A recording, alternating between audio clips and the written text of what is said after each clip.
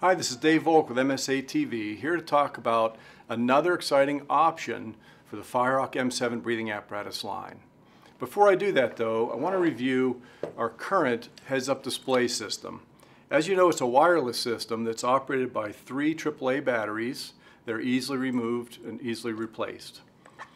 One of the great features of the heads-up display system is the ambient light sensor that adjusts the light intensity to match the ambient light. For example, in a very dark house fire, the light intensity dims down so they're not distracting.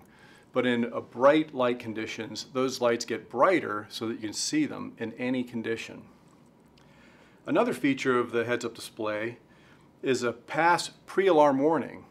That light goes off if your pass alarm is entering the pre-alarm stages. That lets you know that it's your pass device that's about to go into full alarm. Also, if you're using our telemetry system, our heads-up display system has evacuation lights that let you know if you're being withdrawn from a hazardous condition.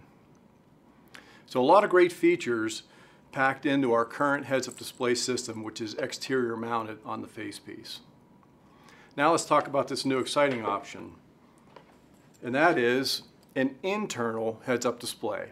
It has all the same features as our current one, but inside the facepiece. It's a very sleek design, very easily installed and very easily removed from the facepiece. Has all the same features. It has a light sensor here to adjust the light to match the ambient light conditions. It has your display lights here, clearly visible to the user. And instead of just one buddy light like our old one, we now have 3 buddy lights on both sides and in the front. We still have the pass pre-alarm warning, and we still have the evacuation lights.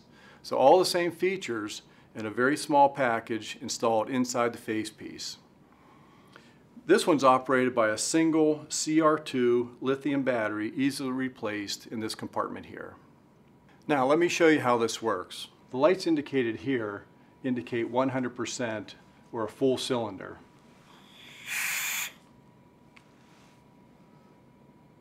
The 2 lights indicate 75% of a full cylinder.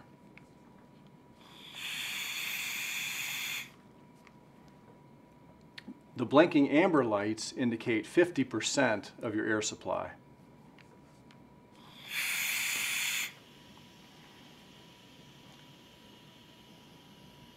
The single red flashing light indicates 25%. Normally you would also be hearing your audio alarm bell at this point. One feature on the new HUD that we didn't have on the previous version is this green self-test button. By pushing this button, the user can do a self-test at any time. It self-tests, lights up all the lights, and gives you a low battery indicator if there's a low battery condition. At the 25% alarm, you can see you have a single red flashing light here, but at the same time you have 3 buddy lights on the exterior. Center, right, and left.